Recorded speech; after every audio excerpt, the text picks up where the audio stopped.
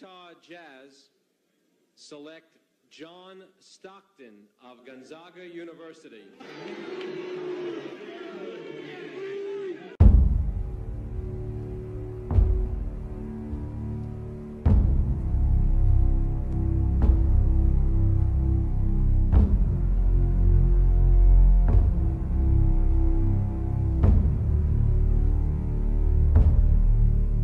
If you were starting a franchise today, who's your #1 pick out of all the players in the NBA? Well, I'll tell you, you won't believe this, but I like Johnny Stockton. I think he's the most complete person in his position. But Magic Johnson is still my favorite because he's 8 inches bigger. John Stockton. One of the smartest players I ever played against. So very crafty. Very crafty with the ball. Would always watch the defense, what they were going to do. And if they made a mistake, the ball was delivered right on the money. You made some headlines today because you said that John Stockton was more difficult to defend than Michael Jordan. Blasphemy to me. And you have to defend yourself because how often do you really guard Michael Jordan? Man, listen, if I can guard Michael Jordan one game and guard him to the fullest, I had to play John Stockton almost 13 times a year. Even if we played him 6 times in a regular season and then go to game 7s in the playoffs, he was a guy who was fundamentally sound.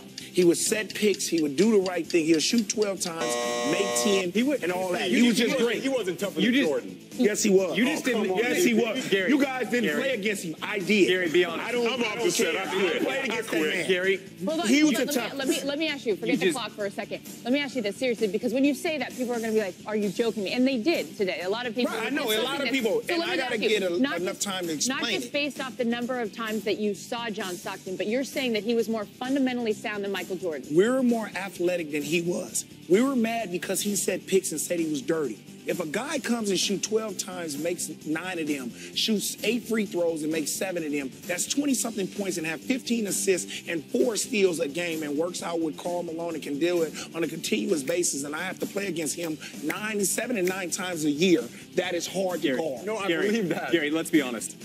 You just didn't like playing him because he wouldn't talk back to you. True, that's true. That's true. That's the thing, too. He wouldn't talk back to me. With Michael Jordan, he's a competitor. He's going to go back at me. That is easier for me to deny him the ball and do a lot of things. Wow. Then he gave you 50. He didn't give me 50. You got to get your stats right, baby. And do your homework. Get your homework. Do your homework. If you were starting a team with everybody on the dream team, who would you start with? If I was starting a team with everybody on the dream team. And you were playing with that guy. And I was playing with that guy, I would have to, come on, Dan, really? You think you're going to get me with that? I would have to start my team with John Stockton, okay? Oh. You know what? Dan, I like how you kind of slid that in, but you can't get me with that. You can't get me with that. I'm too old for those kind of shenanigans. Carl, I'm taking Stockton out of the question. You didn't say that. I did it right now. Carl, it's my show. Okay, it's your show. But look, you tried to set me up. You did not say you take it. Okay, I tried to take a charge. Stockton's out of it. Let me turn the question around a little bit now and say, who's today's John Stockton? I think as long as he's playing, Steve Nash is as close as you're going to get to what John Stockton was about. I mean, the consistency in terms of shooting the basketball. Steve is one of the game's greatest shooters of all time. John Stockton consistently a 50% shooter, a playmaker, an assist maker. But I mean, I don't see that. You don't think I don't as much because of the offensive end of the ball. I think because of the willingness to score. I think John Stockton, to me, played free throw line in. Like, he really penetrated the basketball free throw line in, where Steve Nash plays free throw line out. He's really a three-point shooter. Well, now you're going to go into system, though, because one guy was locked into Jerry Sloan's half-court offense where it was run selectively and advance with the pass, which is something that I think that's one of the biggest things that Steve and John share is the willingness as a point guard to advance the ball on the pass and play. But their system. But I wouldn't play if I don't know, Steve, Isaiah, if you were guarding them. My first thing would be make Nash drive. My thing with Stockton would be make him shoot from the outside. So I would think of them, I would be playing them totally different. Like, I wouldn't want Steve Nash to be a jump shooter. I would say I want to get him in the lane. Or you'd say help if there was a pick and roll. Oh, pick and roll. Help. You know, I think John. I played against John since I was 13 years old, and you know he's a He's a much better outside shooter, much better with the basketball. And when you're talking about, you know, Nash and Stockton, I just think from a toughness standpoint, I don't think there's a comparison. And I don't know if we have anybody in our game today with his type of toughness, physically or mentally. And, you know, when you played against John, I mean, you had to bring your lunch. I mean, on the offensive side and the defensive side, because, you know, there was a toughness about him that he carried that, you know, I don't know if we have anybody in our game today that really brings that to the table. I would put Chris Paul in that conversation. I know they play differently and they look different, and Chris is much bigger, but John was one of the strongest guards in the league. I don't know if you guys felt that. I got hit by one of them screens. Yeah, he was, but the toughness, the competitiveness, I see a lot of that in Chris Paul, and the point guard mentality. What's happened today, you guys know, point guards are more looking to score. You got guys who really want to score. John was always looking to pass. I always feel like Chris Paul can score whenever he wants, but he's got a kind of an old school point guard mentality. But, you know, I always thought like, you know, Stockton as a scorer, if he was in this game today with no centers and no big, I felt like, you know, he made Malone. I don't know if Malone would have been the type of player he was had he not had a Stockton. You know, and I felt like if Malone's not in the way and you put them in this game today, I think Stockton in this game, you know, he can score the basketball easily, get to the basket, and be just as good as anybody playing. Hey, Jeff, talk to me then about playing against John in those early years. Stockton and Malone, the twosome, I said at the start, I would imagine that your feelings for John, towards John, changed significantly from opponent to teammate. What about as an opponent? Couldn't stand him. You know, he's one of those guys that when you went out there and played against, you knew it was a battle. I think when you're undersized and you're not expected to, you know, be one of these guys who gets all the calls, you learn to do little things. And John knew exactly how to get open, how to drive by you. I said for years that John was, even before I played with him, he was the best I've ever seen at getting over a pick and roll, a screen. I was terrible at it. We used to laugh in Phoenix with Kevin Johnson. So I never seen a guy, when a guy goes to set a pick, his ability to get over that pick was better than anybody I've ever seen. And that was something I'm not sure it's ever been talked about, but that was one thing I know. Best point guard to ever play the game is who? Oh, John Stockton, Magic Johnson. I mean, those two are the best to probably ever play it. What did Stockton do better than you? I think he had like 3,000. He set the table. I think he had 5,000 more assists than I did. Okay, all right. And steals. I mean, when you look at those records, it's amazing, and I just don't think he gets the due that he deserves. Well, he played in Utah. That's why. Well, yes, that's fine, but still, I think sometimes he's left out of the mix of, you know, great point guards, great point guards, and we forget to sometimes mention him. All right, is he going to be if I got your all-time starting five, is John Stockton your point guard? Yes, I should. If I'm the coach, I could easily watch the game then, yes. You see why John Stockton is one of the 5 best players I ever played against. This kid is one of the greatest players to ever play in this game. He's a big player. I've always said I think John Stockton is the perfect point guard.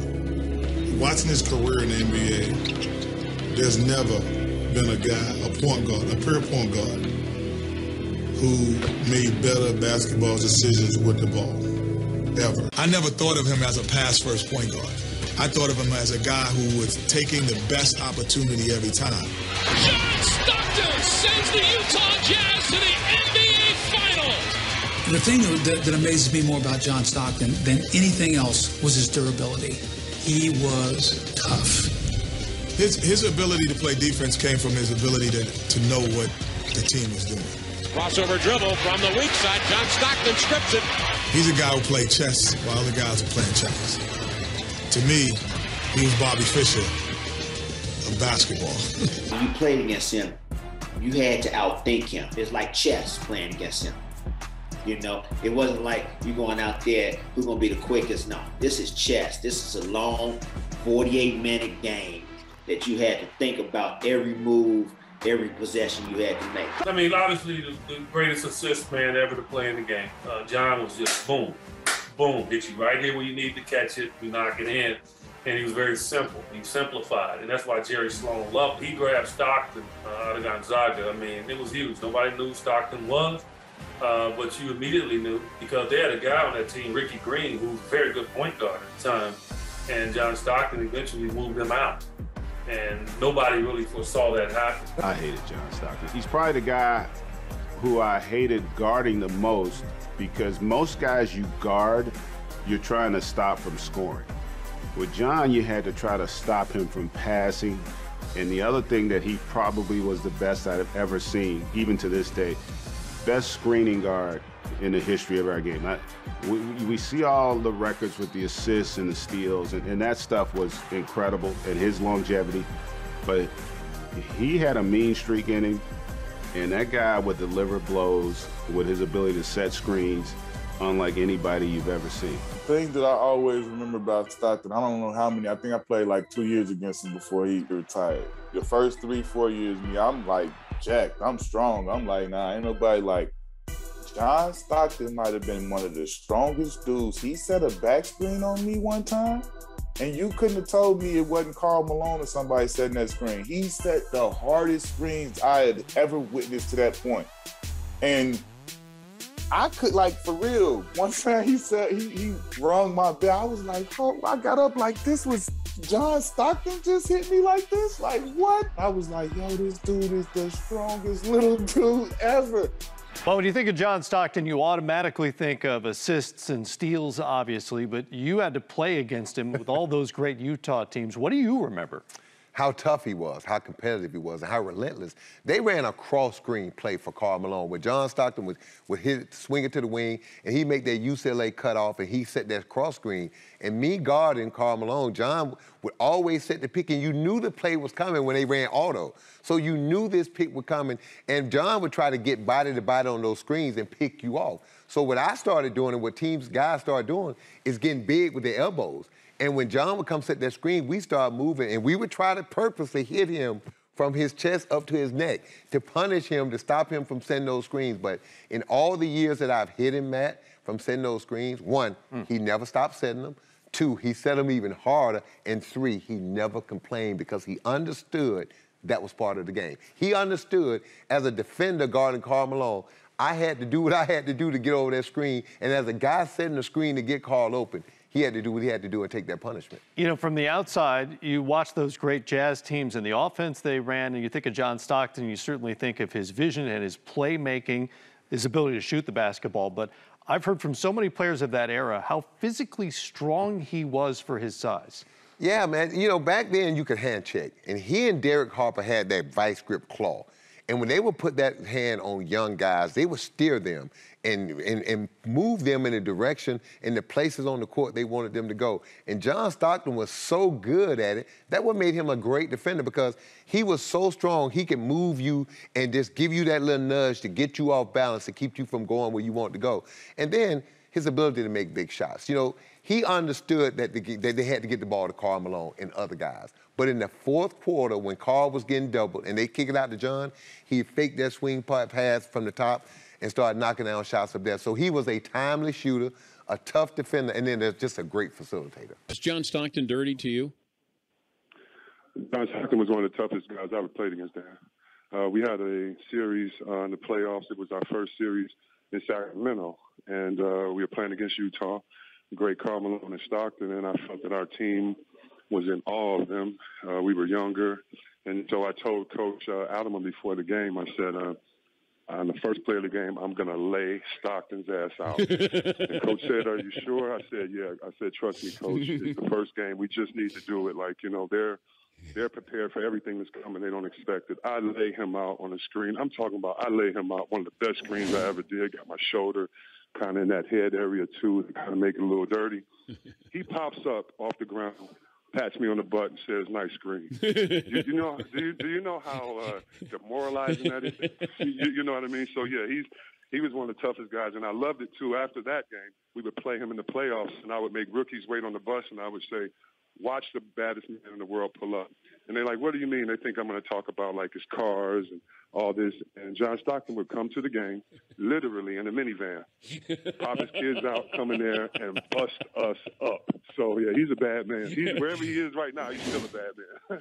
And he would show up, and he would probably have a plaid shirt on and, jeans or something, his hair parted neatly on the side. Look, he'd be so unassuming. He'd be a guy that they'd probably check his ID in other arenas.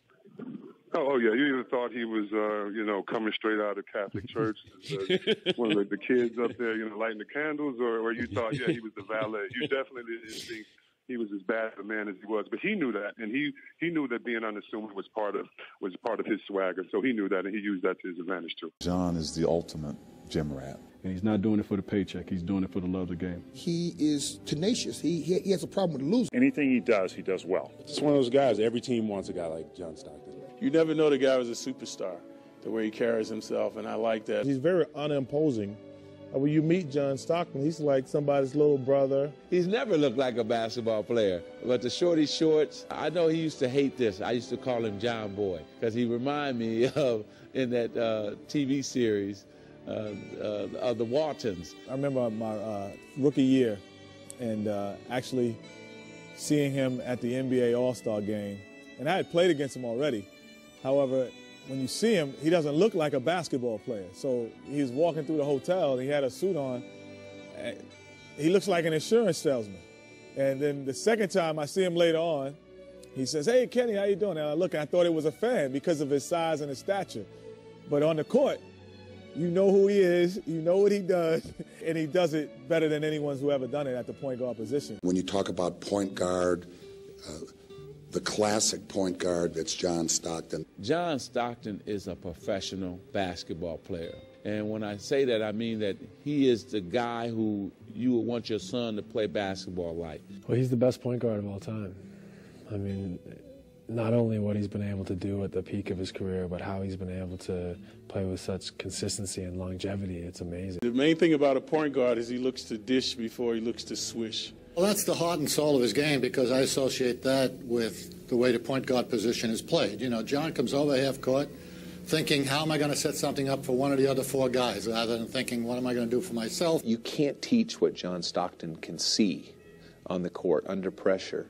He not only can see everybody, but he remembers where they are. Taking a visual picture of where the guys are on the floor, not having to look at a guy to make a play. He can anticipate when guys are going to be open, and that's a sign of a great passer that can know when a guy is going to be open, know where he likes it, and deliver it there. When you watch players cut when Stockton has the ball, they've always got their hands up and their eyes on the ball, because you never know when he's going to let it go. Stockton puts under those big ones. He sees an opening, and he's going to fire it at you. And, of course, that's where the old saying, know your customer, comes from, because, some guys needed room service passes, as we called them, like come over and hand the ball to you because you're not ready to catch it. He's the all-time assist leader in steals, and people don't really talk about the steals as much as the assists, but he plays both sides of the court, and that's what makes him a complete player. For him to hold both records is an incredible achievement, and those two records will probably be there for a long time. His instincts as an offensive player, he converted those to defense, and he saw the passes before they were thrown. He anticipated what he would do, and so when the opponent did it, bingo, he had the ball and off he went. He's a good defender because he gets over those screens and picks with a lot of gusto. He doesn't allow guys to pick him off, and then if he has a mismatch, he doesn't allow a taller player to try to post him inside. So he's working diligently and relentlessly to get inside to stop the play. He doesn't go out there and play around with the game. He's very serious about it. He's a smart basketball player. Everybody say he's dirty, but I think that's wrong. I think that's not a statement for him. I think that they should understand he goes out and play basketball the way he knows how to play, hard. I tell people all the time, this to me has been like the greatest era of basketball. I got a chance to play against Magic Johnson, Larry Bird, Michael Jordan, and you put John Stockton right in that group. The first time I met John was we both got cut from the Olympic team in '84. We rode to the airport together. It was kind of weird because it was me, Karl Malone, Terry Porter, and you think like, wow, and then you see how his career turned out. You know, he didn't look like anything special, just real quiet, really nice guy, just kind of feeling his way around. Ricky Green was one of the first people that came and told me. He says, Coach, he says, this is a good one. And he said, he's something special. He was somebody who liked to play the game and was very tough in training camp and got right up in guys' faces and gave Ricky Green all he could handle in practice every day. Played against him in an exhibition game when I was with the Boston Celtics.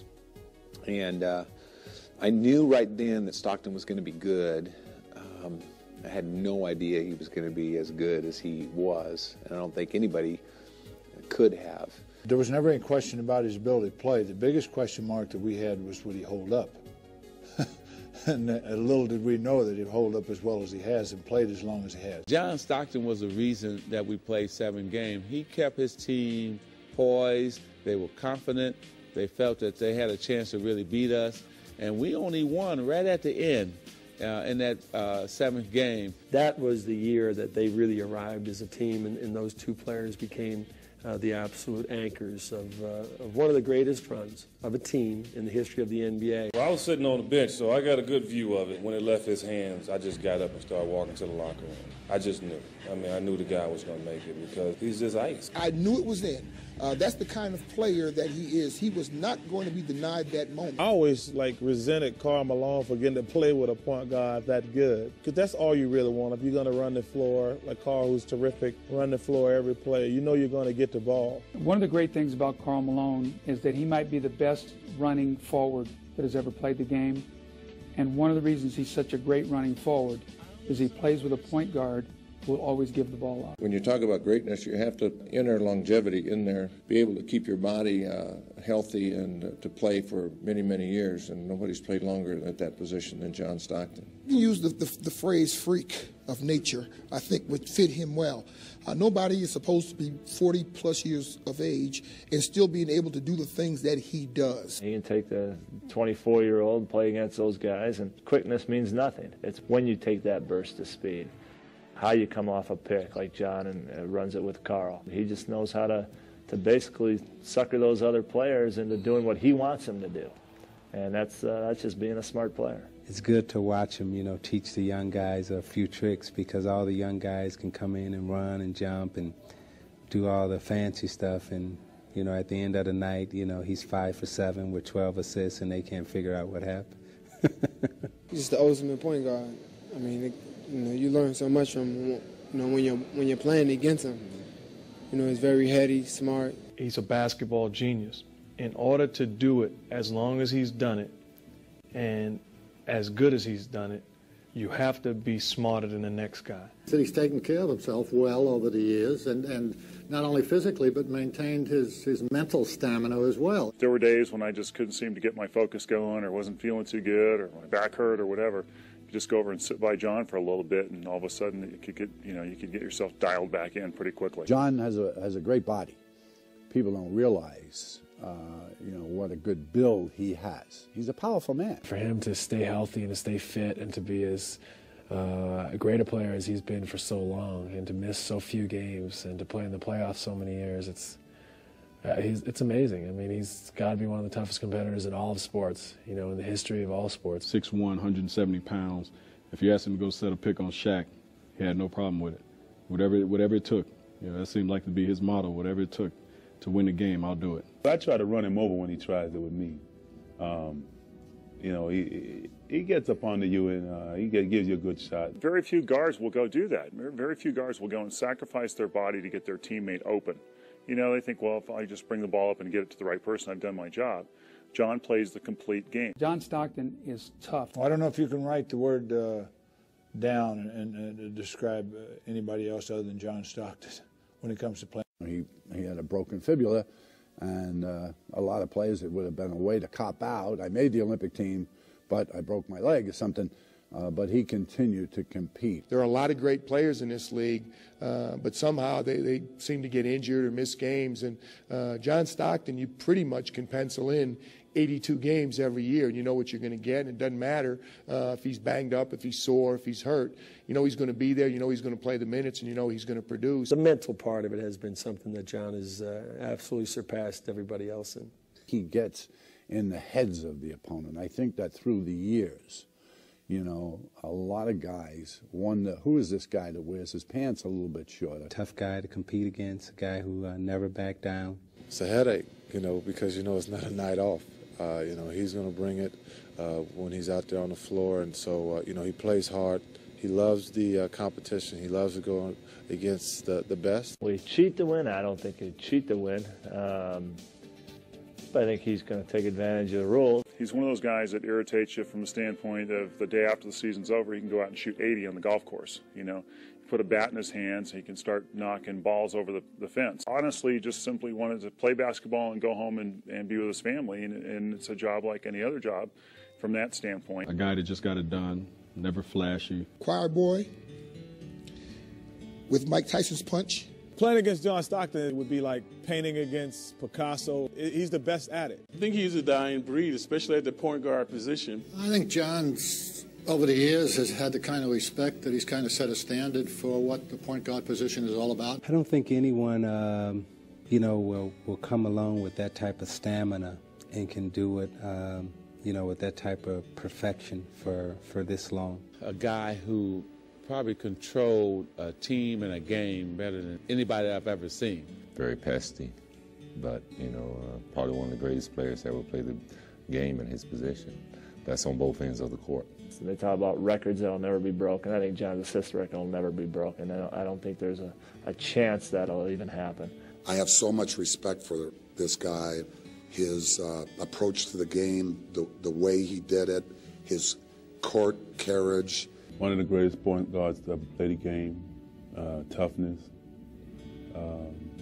hard working. And every time that I would play against him, I used to tell my boys, watch the game tonight. I don't care if other games you watch, but you watch John Stockton play. Doesn't care who gets the credit, and is just there for the team. That's his sole function out there, is to help the team win games. And that caliber of unselfishness and skills in the same package is I think, an incredibly powerful thing that it'll be a while before the NBA sees that again. Just goes to show you, when you have God-given ability, you put it to the maximum of use, you make the best of every situation, you work hard every day, you do what's right, the great things can happen. I think he's a very positive role model for our youth and for other players that are looking to come into the NBA. He's just one of those role models, man. I mean, millions of kids could look at John and say, and this is a guy I want to be just like. Perfection. You know, he is the Michelangelo of point guards. He makes plays look so easy, but on the other hand, when you have asked some other people to try to do that, that's impossible. There's no question in my mind, if you say one of the top point guards to ever play this game, John Stockton's name is going to be there, because he is. He's proven it. If any guy out there in high school, junior high, wants to play the point guard position, they should try to be like John Stockton. Great player. I mean, great guy, too. He's going to be in the Hall of Fame, as everybody know, and, you know, I admire him a lot. If you had told me that someday he was going to be a Hall of Famer or an Olympic champion, saying the best point guard that ever lived, then I would have said you're a liar, because nobody knew that. All the cliches, all the trite things you say, they're true about John Stockton. He's a better person than he is a player. He plays basketball the way it's supposed to be played, and he's one of those guys who makes his teammates better, and there's not a lot of people you can say that about. I've got to know John, number one, as a man, as a father, as a husband. I consider him a friend, but I got great memories of the best point guard to ever play the game. I'm not sure we'll ever see a guy that has all those attributes, but we hope for the sake of basketball there is, because I think that's what basketball needs, more John Stocktons.